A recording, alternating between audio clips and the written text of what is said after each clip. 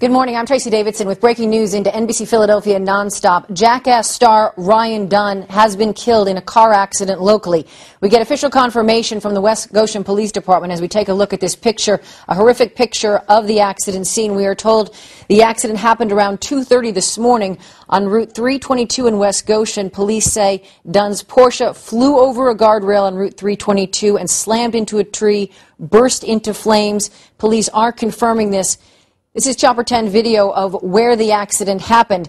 Now, word started to spread about this accident this morning when Bam, another member of the Jackass crew, his mom called the Preston and Steve WMMR show this morning saying that Ryan Dunn had been killed in the accident. We also know from police that there was a second person in the Porsche and that person was also killed. Now, just 2 hours prior to the accident, there was a picture posted on Dunn's Tumblr page of these three men drinking. We do not know when the picture was taken, but again, it was posted 2 hours before the accident.